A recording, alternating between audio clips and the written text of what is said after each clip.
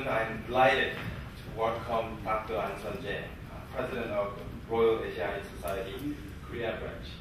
Personally, being a Koreanist or Korean studies scholar, very young, very junior at that, is my honor. Personally, I think Brother Anthony is like a code word that everybody looks up to, and I have never met him before, but I always met through emails and also books. So it's my privilege and just a special moment to really meet him. As you know, today's lecture celebrates the publication of our very first book, Discovering Korea at the Start of the 20th Century, which I believe that you have received on your way in. And as the editor of this new book, Brother Anthony will present today's lecture. So you don't really have to read the whole book, but you will get a very exciting, inspirational lecture. So I think we are in for a treat today. But before we begin, I would like to briefly introduce Brother Anthony.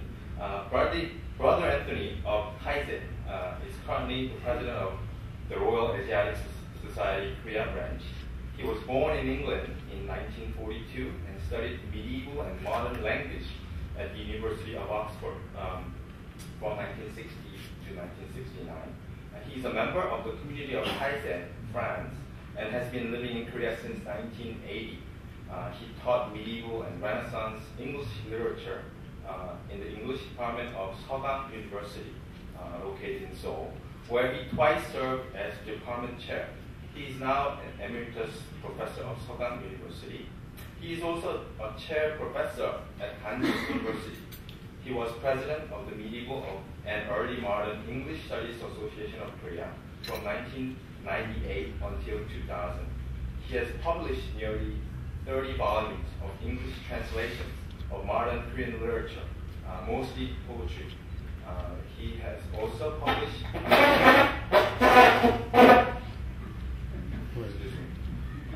Korean Way of Tea and Korean Tea Classic.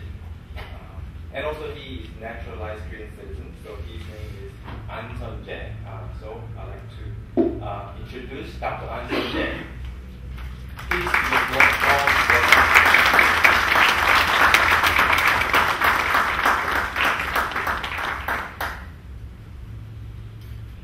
Thank you very much. I hope you can hear me. And my lecture is going to be illustrated by a lot of slides, so I encourage you to sit so that you can see the screen comfortably. I would like to start by expressing the thanks of the Royal Asiatic Society Korea branch to the Academy of Korean Studies for their work, for their decision to publish this book containing 15 papers from our early transactions. When the suggestion appeared suddenly toward the end of last year, I was very surprised that people would find it worthwhile delving into transactions in this way and making them available. And not only this book, because the AKS is also funding the digitalizing of the entire series of transactions, as well as some other important series of periodicals from this very early period.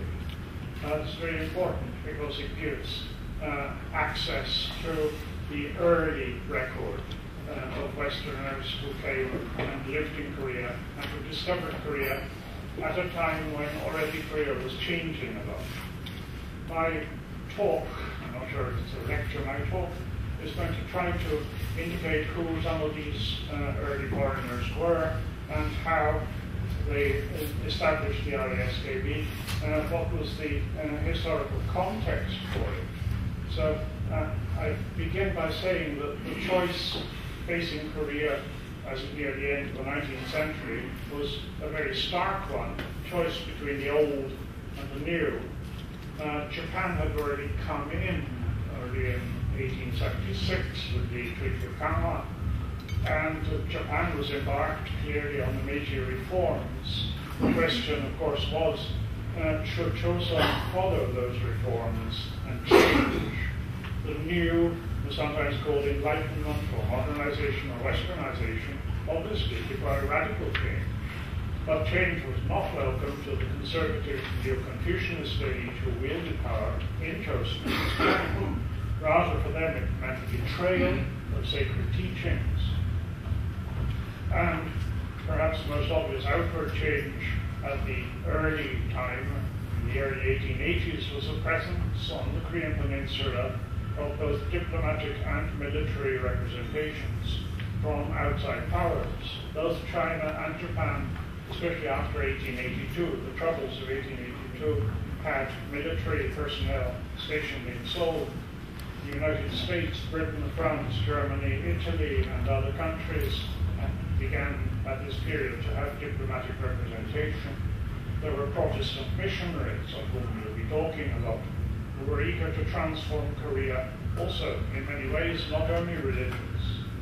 Now, once the new begins to take over, the old is very often soon abolished, or at least it's transformed, either into an object of scorn and rejection, or of nostalgia, of curiosity, or of study. And the RASKB, of course, represents that last option, to see the old as it disappears as something worth studying. Now, the background, the historical background to the foundation of the RASKB can be summarized by a few major events of Korean history at this time. In the last 20 years of the 19th century, in December 1884, there was the failed Gachin coup made by progressives, Korean progressives, with especially Japanese support, a very messy, very bloody moment.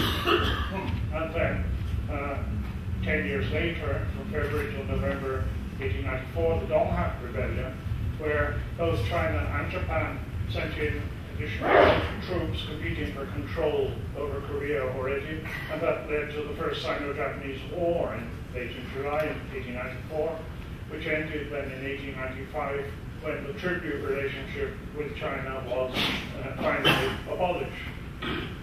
And then between August 1895 and February 1896 especially, and going on, the modernizing Galpo reforms were implemented, and well-known event, October 1895, the Queen was assassinated by a band of Japanese.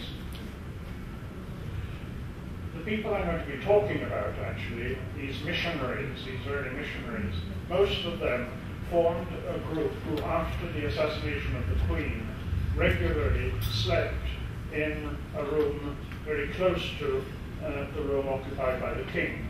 The King was terrified that he too might be killed, and particularly he was afraid he might be poisoned, so that especially Mrs. Underwood was the person preparing a lot of his meals.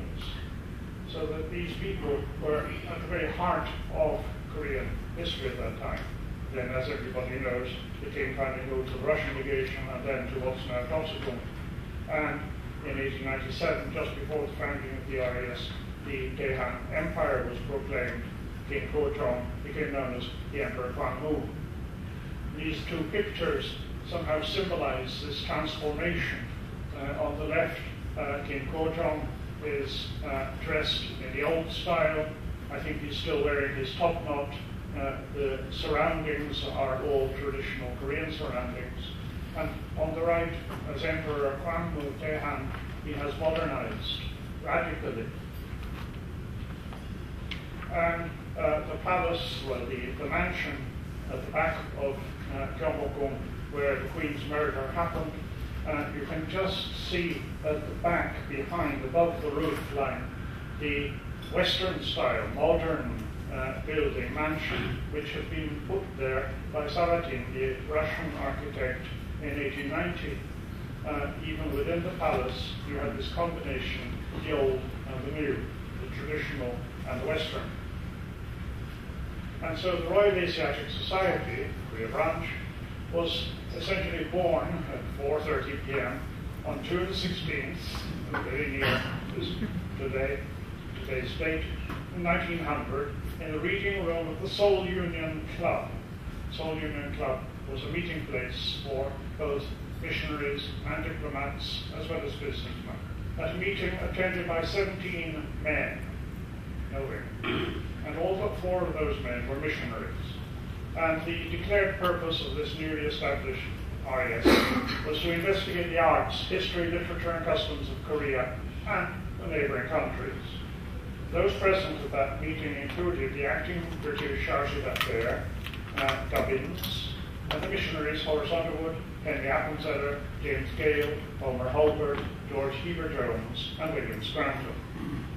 A few other active members of the early RASKB who were not present include Horace Allen and Mark Trollope. And at the end of the meeting, after they had agreed to establish this RASKB, Mr. Gubbins was elected to be the first president. Why RAS? What's this royal? The Royal Asiatic Society of Great Britain and Ireland was founded in London in 1823 and had become the model for academic societies of learned expatriates across the world, especially in Asia. You could find by this time branches of the RAS in places like Bombay, Calcutta, Hong Kong, Shanghai, Singapore.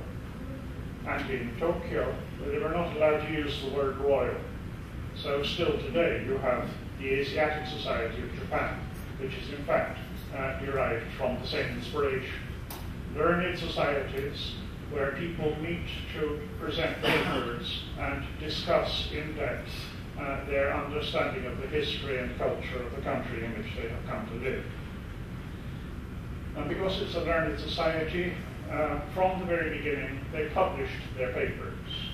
And transactions then, the first volume of transactions, I did not bring a copy, I have several copies, but volume 1 is dated 1900, volume 2 then covered 1901, and volume 3 was published at the end of 1902.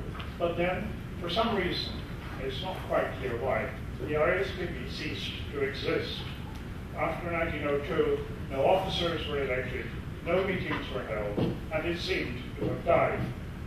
So here's John Harrington Gubbins. He was actually born in the colonial service. His father was judge at the Supreme Court in Agra in India. It's a very sad story. His father fell ill, came back to England, and in fact committed suicide when John Harrington Gubbins was still only a teenager, quite a young boy. So he couldn't go to university. Instead, he became an interpreter in the British Japan Consular Service. And this is a pattern that we're going to find. The diplomats involved in the RAS's life, with very few exceptions, were first of all diplomats who had lived in and learnt everything about Japan.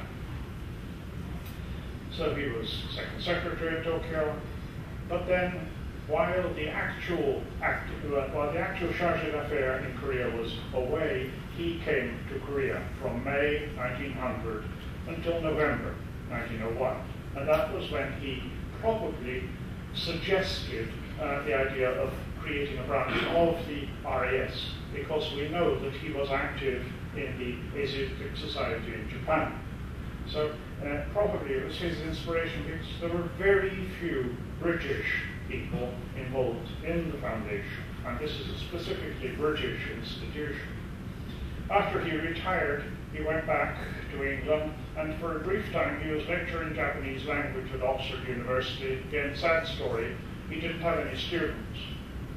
The students at Oxford saw no reason why they should study Japanese, so he was kicked out. But he did write a book, he published a book about Japan at Oxford.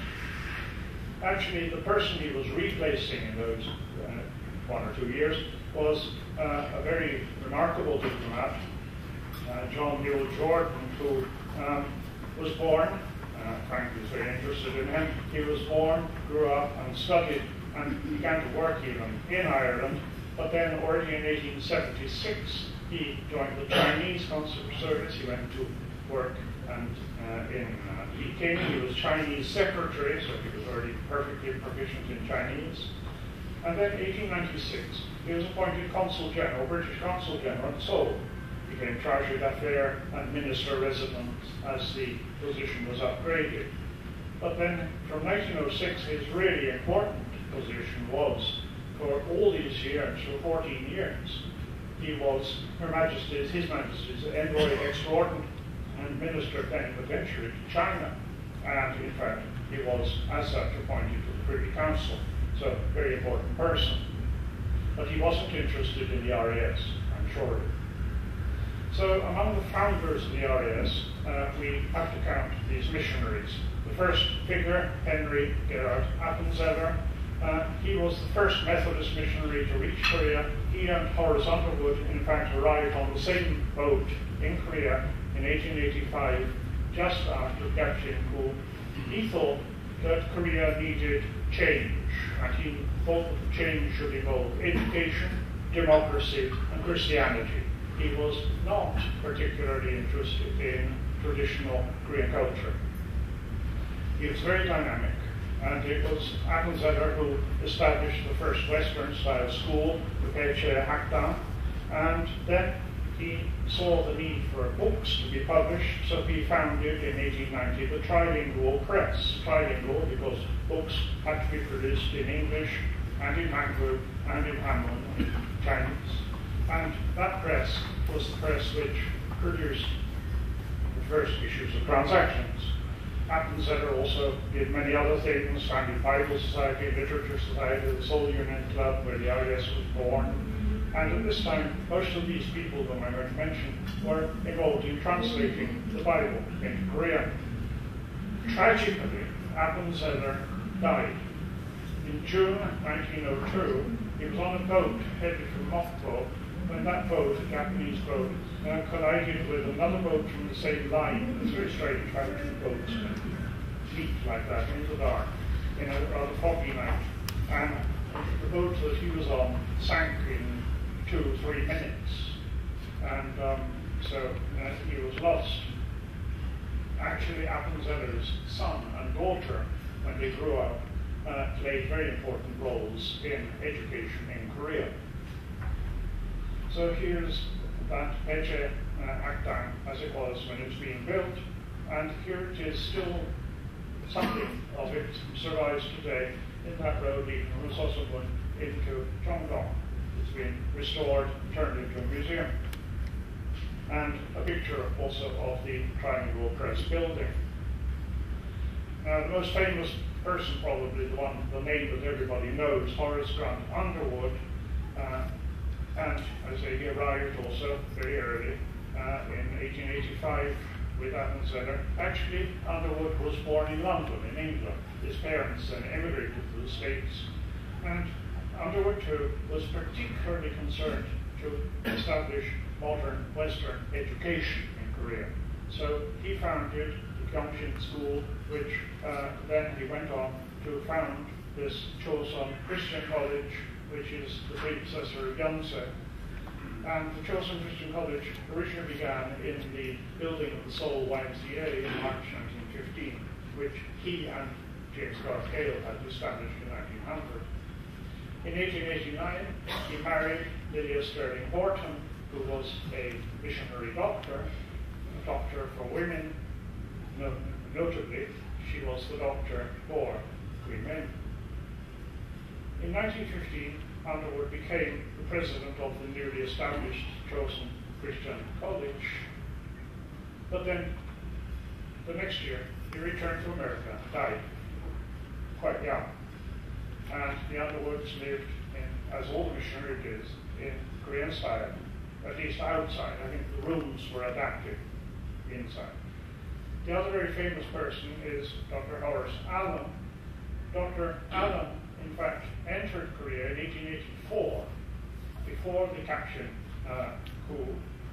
He was a doctor, and his position was doctor stationed in the American legation, because at this time missionaries were not yet admitted to Korea. And in December 1884, when the Gapchin coup erupted during the banquet designed to celebrate the opening of the first postal service in Korea, the post office, the nephew of the Queen, Min Young-ik, a very remarkable man, was seriously wounded, nearly killed Western education in Korea. So he founded the Gyeongshin School, which then he went on to found this Chosun Christian College, which is the predecessor of Yonsei. And the Chosun Christian College originally began in the building of the Seoul YMCA in March 1915, which he and James Clark Hale had established in 1900.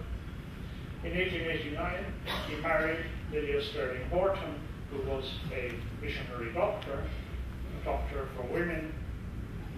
Notably, she was the doctor for Queen Mary. In 1915, Underwood became the president of the newly established Chosun Christian College. But then, the next year, he returned to America and died quite young. And the Underwoods lived in, as all the missionaries did, in Korean style, at least outside. I think the rooms were adapted inside. The other very famous person is Dr. Horace Allen. Dr. Allen, in fact, entered Korea in 1884, before the Caption coup. He was a doctor, and his position was doctor stationed in the American legation, because at this time missionaries were not yet admitted to Korea. And in December 1884, when the Caption coup erupted during the banquet designed to celebrate the opening of the first postal service in Korea, the post office, the nephew of the Queen, Min Young-ik, a very remarkable man, was seriously wounded, nearly killed, and it was Allen who, by his medical skill, saved his life. And this made a great impression on the Queen and the King. And this persuaded the King that Western medicine was what Korea needed. In 1885, then, he was allowed by the King, encouraged to found the first Western hospital in Korea, Hwangkyeowon, and that was then in 1886 renamed Daejongwon, and in the same year that received also a medical school, the first medical school in Korea. But then Allen became interested in diplomatic affairs. In 1887, he accompanied the first Korean legation to Washington, and in 1890, he in fact became secretary, and in 1897, he became U.S. minister and consul general in the American legation in Seoul. He moved from being a missionary to being a diplomat, and an important one. So that's the hospital. Another very famous name among our founders is Homer Bezalel Holbert, who came to Korea, first of all, in 1886 to teach in this very strange Royal English School, which King Kojong had founded. He felt that the sons of the Yangban, the high officials, ought to know English. So he established a school, and Americans were asked to volunteer as teachers. The problem was that nobody asked the young aristocrats if they wanted to learn English, and they didn't. So Holbert became discouraged and went back to America in 1891. That was it. But Appenzeder wanted it back. So in 1893, he returned, and Appenzeder said, well, if you don't want to teach in Petra, come take charge of the trilingual press. And the press had already begun to print a monthly magazine called Korean Repository the previous year. And so Holbert came back essentially to run the press, to publish books, to help publish the repository, until 1897, when Kojong, who knew him very well and who was obviously very attached to him, appointed him principal of a new Royal Normal School, which came to be known the Imperial Middle School, which was a school designed to educate teachers for the new Western-style schools that Korea had decided to establish. Later, in 1901, he founded another monthly magazine, the Korea Review, to replace Korean Repository, which had finished publishing. And then in 1905, he was caught up in the turmoil of the events leading up to the protectorate and the annexation. He was sent by the emperor to the Hague Peace Conference and failed, as we all know. The emperor abdicated while he was still in Europe. He returned to Korea briefly, then went back to America for good, and the famous last scene 1948, he could not attend the actual establishment of the Republic of Korea because his wife was dying. So President Syngman invited him to come back the following year, and he did. He came back by boat to Europe, and then by train across the Trans-Siberian Express, then by boat to Incheon, went straight into hospital and died a week later. Not surprising, he was 87. So, great man. And on his grave, there's the famous inscription, "I would rather be buried in Korea than in Westminster Abbey." Well, me too. Korean repository there, which is a very interesting source of all sorts of information about Korea. One of the most important contacts that Holberg had in these years, in the 1890s, was with Soviet who had gone into exile after the Kachin coup, and then being able to come back. Very remarkable Korean, the first Korean to be naturalized American, first Korean to marry a white American woman, first Korean to become an American doctor. And of course, he established, Jason established the independent newspaper in English and in Korean, and the English was, in fact, for a time, edited by Holberg's brother, Korea Review. And then James Garth Gale. James Gale was Canadian in origin. He arrived also in the 1880s, again involved in the translation of the Bible. Gale was a great scholar. Gale had studied literature in university before coming. He was immensely interested in Chinese writing and Chinese characters. He was a linguist. He published Korean grammatical forms, and he published a Korean translation of Bunyan's Pilgrim's Progress, the first translation into Korean of a work of Western literature, and then a dictionary. But then, as one reason why the RAS faltered after its foundation, Gale was often absent in the early 1900s. But then he came back, helped refound the RASKB, and he was president once. 1927, he left Korea and went very strange. He went to live in Britain, and in a very quiet, boring town called Bath, where he died. So here you have these translators, these great scholars, both Korean and Western. Reynolds, whom we're not going to talk about, and Underwood in the middle, and Gale.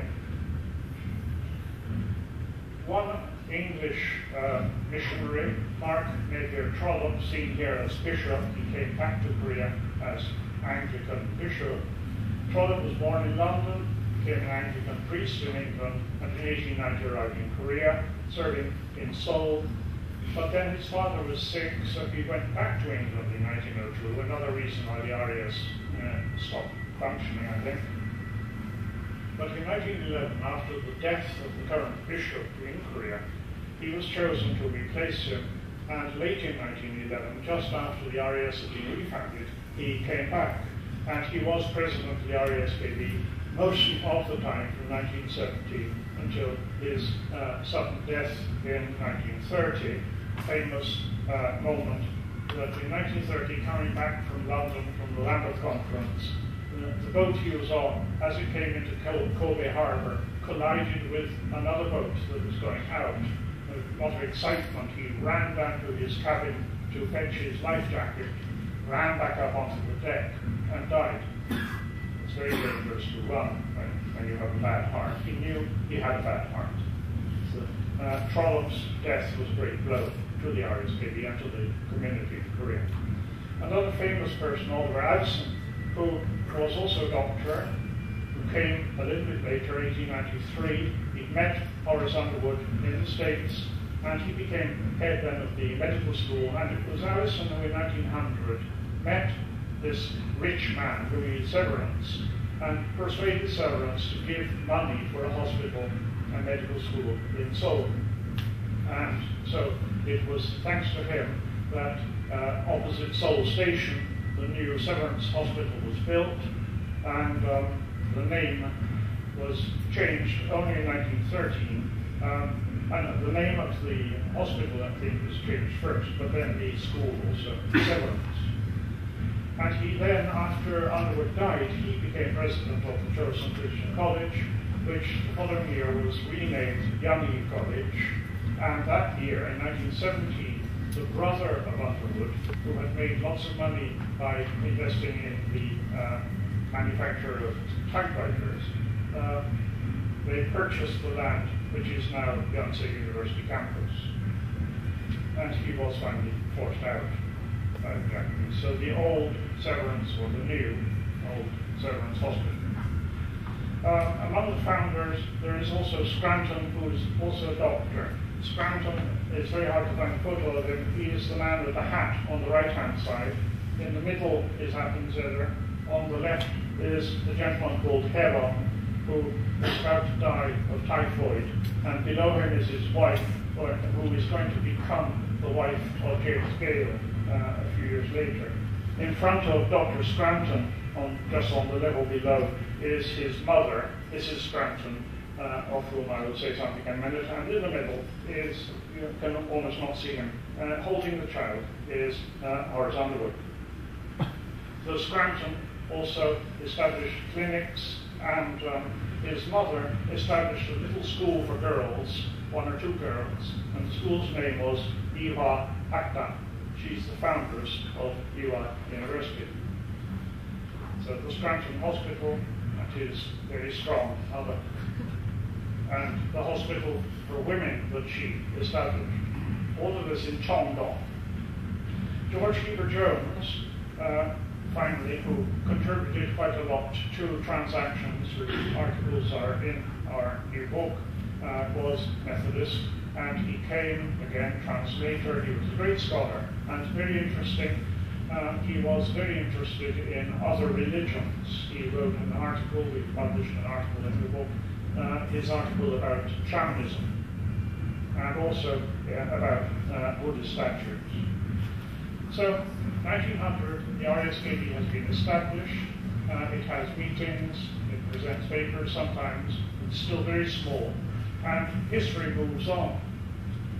Let's say after about 1903, the people involved, quite a lot of them go back home or die, and the RAS stops functioning while you have the Russo-Japanese War, and then the Ulsa Treaty in 1905, which makes Korea a protectorate, the fiasco, if you like, of the International Peace Conference in The Hague, when the Emperor's appeal was rejected, and he was forced then in July 1907 to abdicate in favor of his son, and then finally, 22nd of August 1910, the Emperor of Daehan was finally annexed by Japan. So where was the RAS during those vital years when it wasn't functioning? I think Jordan was not interested. Appenzeller had drowned. Heber Jones went back to the States. James Gale's wife was sick. Homer Hulbert was too busy with Korea Review, the war, and Horace G. Underwood was also perhaps not so interested, and Trollope left. So there was a hiatus.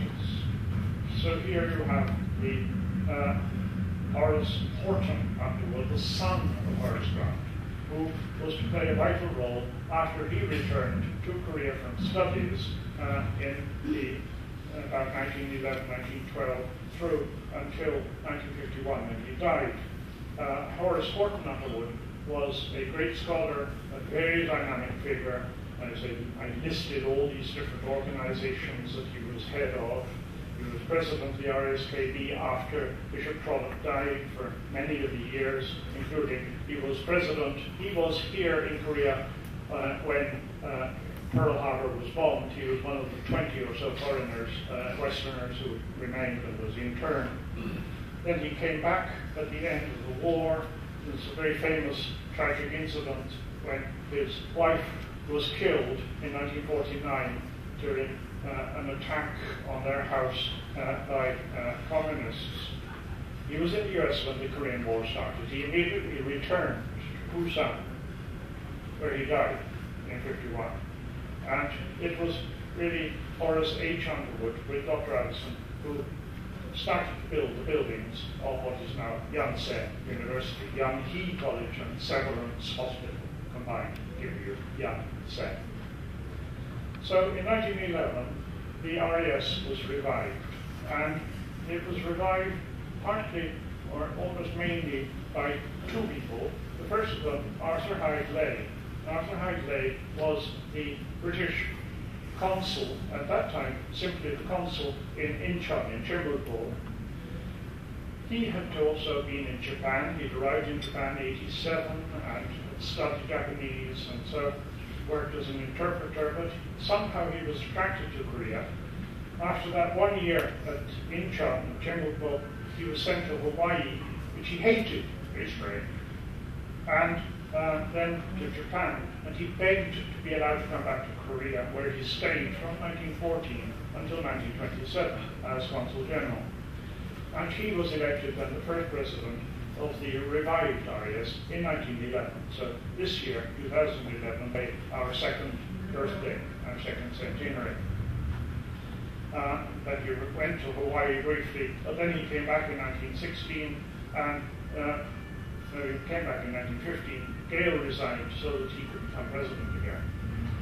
Another of the important figures of that second foundation in 1911 was George Hawthorne Skidmore from the American representation. Career diplomat, he first was in Japan again in 1881 and returned to Japan and served in Seoul 1909-1913. He was Consul General during the annexation. Then he went back to Japan and died there. But in 1911, when the RASKB was starting up again, several of the meetings were held in his house at the US Consul General, at his invitation, where he lived with his mother, who was also known as Mother Skidmore. And his sister is famous because she was the person who started the campaign to plant cherry trees in Washington, D.C. So on January 23rd, 1911, just a few months after the annexation, the RASKB was reborn at a meeting. But only two of the original founders of the RASKB from 1900 were present, James Gale and William Scranton. And the meeting was held in Scranton Sanitarium. And Arthur Hyde-Ley was elected president. And then the first paper was given. And this paper is highly controversial. It was given in the US consulate, and it was given at the invitation of the American Consul General, Skidmore. And it was entitled The Old People and the New Government. It was given by Midori Komatsu. Japanese, not just any Japanese. He was Director of Foreign Affairs of the Government General of Chosun. And his paper is a systematic presentation of the Japanese version of relationships between Japan and Korea, explaining why, in fact, Korea and Japan were originally one country and are therefore very happy to be back together again. And the RAS members, there were 9 of them present, many guests as well, members of the diplomatic corps and ladies, and they proposed a hearty vote of thanks at the end. And then the council met, directed Gale to ask him for a copy of the paper to be published in Transactions. And it was the first paper published in the 4th volume of the Reborn Transactions. And 2 other papers were given by Japanese speakers that same year. One of them, very cheerful after-dinner speech style, about how after the Indian War, Koreans and Japanese merrily restored friendly relationships at once. And then the other on the coinage of old Korea, numismatics, by Morihiro Ichihara, who had already at this time earned a PhD in finance from Yale and was the first governor of the Bank of Chosun. And so these Japanese, these very cultivated, educated, very westernized Japanese, were among the first speakers in the newly re-established RASKB. We did not include their papers in the volume. You might see why. And in fact, it's clear that Gale and Ley, at this point in 1911, early 1911, were very well disposed toward the Japanese, Skidmore too. One of the reasons for this, I think, is the way Korean nationalists had begun to espouse violence, and that alienated much of the sympathy missionaries might have had for their cause, at least some of missionaries. The violence included an attack on George Heber Jones, the assassination of Dormite Stevens in San Francisco in 1908, and, of course, the assassination of Ito Hirobumi by Anton Gung. But after that, no Japanese was ever invited again. It's clear that the pro-Japanese sort of feelings didn't last, and I've put here fairly rather too long. One of the most important incidents which changed the perception of the Japanese regime at this moment is the case of the 105, which only goes to show how very unskillful the Japanese were. Here we are just after the annexation, early in 1911. Suddenly the Japanese, for no reason, began to claim there had been an attempt to assassinate the Japanese Governor General, Hiroshi Matsutake. During a meeting with him and a missionary, George Shannon up in North Korea, late in 1910, they claimed that there was no proof, nobody had ever seen anything, nothing had happened, but they said there was a conspiracy. And after a time when sort of stirring it up, from October in 1911, they began to arrest hundreds of Koreans, including the very famous, later very famous figure, Kim Il-sung, leaders of political action groups. And the most important thing was that these Koreans that they arrested were almost all of them Christians, Protestants. But we do find that both Arthur Hydley and Gale, at the start of this incident, expressed in print sympathy for the Japanese, for the Governor General, very strong criticism of the Korean resistance to Japanese annexation. That was in 1911. But then it took a long time to bring the people to trial. 105 then in 1912 were found guilty, and the leaders of the American churches who had missions in Korea had a meeting with the American president in Washington in 1912 to express their dismay at this persecution of Christians. They saw this as a clear case of persecution. And in fact, of course, there was no case, it was entirely rigged, there was no evidence of any kind. And it led to a kind of international condemnation. American legal experts condemned the Japanese criminal code, the court system, as archaic, barbaric, and uncivilized. The British ambassadors to Japan told the Japanese foreign minister that the trial was a travesty of justice. So, of course, I'm sure that they and Gale also revised their opinions.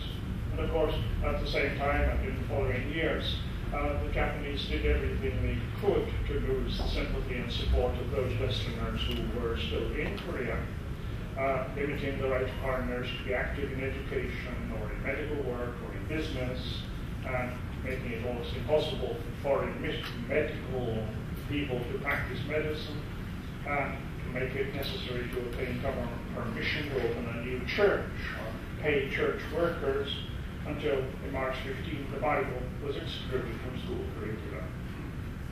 So I think that there was a moment in 1911, an unfortunate moment perhaps, but after that things did not continue in that direction. As I say, no Japanese was ever invited back to the RASKB after 1911.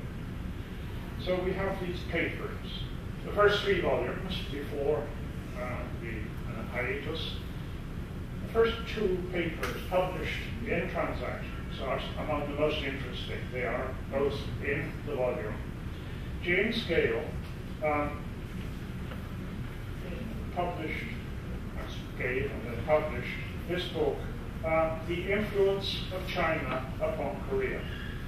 And Gale is convinced and presents case after case after case to say that the essence of Korean culture, at least Korean higher culture, and the foundation of Korean nationhood is entirely dependent upon and derives from China. And he points toward the figure of Hija as being the founding figure of Korean nationhood and Korean identity. As I say, Gale was fascinated by Chinese. He translated a lot of classical Chinese works, including the poems of Yu Bo. A lot of his translations have still not been published, but he was a very great scholar, and Gale's history is marked by long quotations of his translations of poetry. But the second paper, given by Homer Hulbert, goes in the opposite direction. Homer Hulbert had, so I'm sure that actually between Gale and Hulbert there was a very strong tension. And his paper, Hulbert's paper, starts with Tango. And Hulbert's case is, Gale says Korea is essentially China. And so that's nonsense, because Korea is essentially Korea. He says it's essentially different, where Gale seems to be saying no difference. And there's a discussion which is also published in the volume. It's really vicious. They really had a very sharp confrontation, and Heber Jones is vice president, sort of trying to calm things down. And it's all reported in the text. It's very remarkable. But after this, we do find that what is published, what is presented to the RASKB, is mostly pretty sort of old stuff. George Heber Jones' first article on this very ancient Ujin statue, this huge Buddha down in the countryside. Most interesting thing in his text is they went there by bicycle from Suwon. They were riding on bicycles, but they only had one pump. And in those days, bicycle tires had to be pumped up very often. And somebody stole the pump. Said, we learnt that we should take 2 pumps. And then Bishop Trollope, well, Father Trollope's first article, a remarkable, extensive history of Kanghua Island down there, also full of Chinese characters. Heber Jones on shamanist beliefs, a fascinating image of how, at this point, shamanism was alive in life, in daily life in Korea. And then we could not reprint everything. From these early volumes, we chose one other, The Culture and Preparation of Ginseng. So here we have the report of current practice, how at the very start of the 20th century, how ginseng was grown, and it's in great detail, about cultivation, and then the preparation, the drying and packing of ginseng, written also by Collier, who was a missionary, who did not stay so very long. Then, as I say, we started again the first volume of Transactions after the interruption, dated 1912-13, with these Japanese papers. So in fact, from these, we selected just one, an account of village guilds, how in each village, in many villages in Korea, there were organizations. People were organized so that either sort of voluntary guilds or sometimes compulsory guilds to take care of each other if there was a fire, if there was a disaster. People were in charge of themselves. Sometimes these guilds were also organized to beat up the tax collectors. Were not popular. A very nice couple of papers which we've included. Arthur May wrote a description of marriage customs. He describes how at this time how a marriage was organized, how it was arranged with the, what do you call it, the comparison of the birth dates of the young man and the young girl, and how you decide which one if they're okay or not. They don't meet, they never meet until the wedding. But the dates when they were born are the most important things.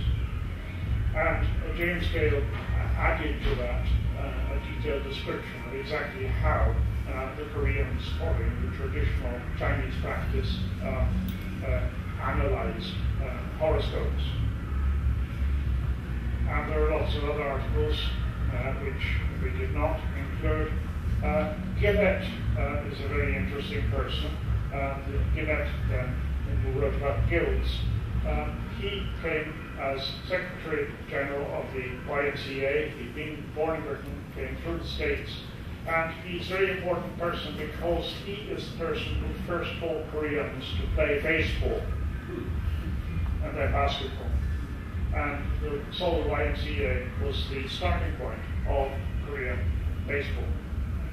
But then there were conflicts, maybe something to do with the case of the 105, and Gibbet went on to spend many years afterwards in Shanghai. And then we have the remaining papers that are published in the volume. Bowman's History of Medicine, remarkable that a doctor, a Western medicine doctor, should, to this extent, study the books which were used by the Oriental doctors, the books about herbal medicine, Oriental medicine, and acupuncture. Although I don't think he really believed any of it, but he has written, and is in your book, an extremely detailed account, with full of Chinese characters. Gale's account of the Pagoda of Seoul. The Pagoda of Seoul is the pagoda that is somewhere just up there in Jongno, in Takoe, Kongo. Hunting and hunter's law. Horace H. Hunter was a great hunter. He loved killing animals. But he also observed them, listed them, and describes what the animals were that he killed. And Mills was a mining engineer, and he describes in great detail, with photographs, how gold was being mined in Korea at this time. Finally then, Bishop Trollope wrote a very lengthy introduction to the study of Buddhism in Korea. Actually, he read books about Buddhism and then tried to relate what he read in the books to what he could see in Korea. And the last one, again, very full of illustrations. Korean coin charms and amulets by Frederick Starr. Frederick Starr is a very interesting person. He's an anthropologist, University of Chicago.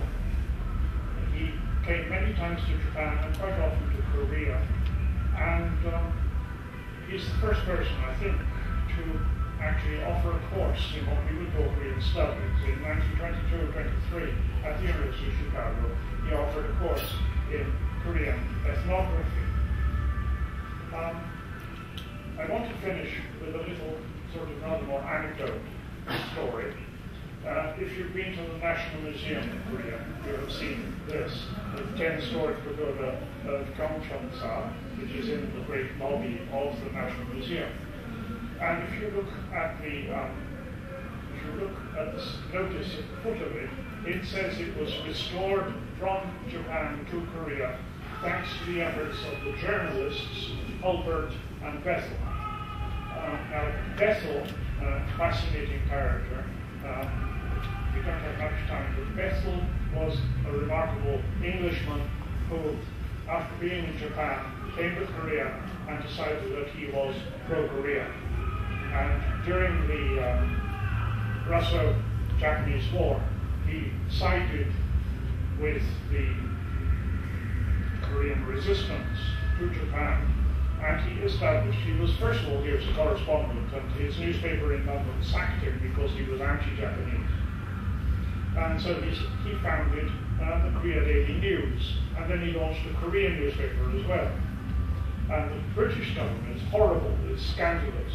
The British government was so favorable to Japan that Bethel was tried twice by the British consular court because each nationality was under the law of their country when they lived in Korea. And First of all, he was fined, or he paid the fine somehow, and then went on publishing attacks on Japan. So then he was sentenced to 3 weeks in the prison in Shanghai, and he came back. And again, he went on publishing the Korea Daily News. Robert Kent has written all about this. There are many people who are very fascinated by this man. But unfortunately, it seemed maybe the jail experience didn't help. There was a lot of smoking and drinking as well, and finally he died in 1909. But the important thing is that in his newspaper, he published reports of the great scandal, and he was a great figure for Koreans. The Koreans loved him and hailed him as one of the great supporters of Korean independence. But you see, this pagoda, the real pagoda, the Gyeongsansa pagoda, was first erected during the colonial period up near Kaesong. Beautiful pagoda, white marble, that people often thought was really Chinese, it wasn't. And then in March 1907, there was no more a monastery there, it's just there in the middle of nature. A group of armed Japanese arrived with permission from this Japanese lord, Tanaka Mitsuaki, who claimed that Kojong had authorized him to take the pagoda to Japan. He was minister of the Japanese imperial household, and he'd come to Korea as the Emperor of Japan's representative for the wedding of the Crown Prince. And so, because they had guns, the pagoda was duly removed. And when news reached Seoul, Bethel was furious, Koreans were furious. He denounced it. Holbert, who was in the States, also wrote articles about it. This is in 1907, 1908. Nothing happened. This is how it was before they took it, standing there alone in the countryside up near Kaesong. And this is the bad guy. And if you read Mackenzie's book, Korea's Fight for Freedom, there's a very lengthy description of this. And he's very upset, he's very, very critical of this. I think he's rather sort of ironic, scornful. Oh, the Seoul press made the best excuse it could. Oh, the Viscount is a conscientious official. Oh, he's an ardent, virtuoso collector. Maybe his collector's eagerness got the better of his judgment. But, Mackenzie said, apologies, excuses, regards notwithstanding, the pagoda was not returned. Well, he was wrong. The pagoda had been returned in 1918. And as I said, the National Museum of Korea says it was because of Bethel and Holbert. 10 years after Bethel had died and Holbert had left. I think at least some credit ought to be given. I'm not quite sure how Korean scholars view this gentleman. Sekino Tadashi was professor in the architecture department of Tokyo University, the first Japanese art historian to come to Korea, and he began to catalogue, list, analyze, describe the Korean antiquities, which officially, from the Japanese point of view, were proto-Japanese, of course. And he, from 1913, began work on a whole series of wonderful books of photos and description of ancient sites, monuments, art objects, photos and drawings of ancient Korean objects and sites. And this was published right through. And really, this is the man who established the list, which we still follow, of the Korean national treasures. And the Government General Museum had been founded. First of all, the building had been built in 1915 on the site of the Crown Prince's compound college as part of a Chosen Product Promotion exhibition held in 15 to commemorate the 5th year organization, and then became a museum. And Sekino Tadashi was very influential, and he was the person who said this museum needs to house things like sculptures, pagodas, carvings from abandoned palaces and temple ruins. And the building, a very splendid building, of course, those of us who were here in the 80s remember it, an impressive building there. And here, a bit later, you can see it has some kind of pagoda stuck in front of it. So the role of the RASKB in this is indirect. You see, James Gale made a study of the Takod pagoda, the Wongdak pagoda, which is the center of Seoul.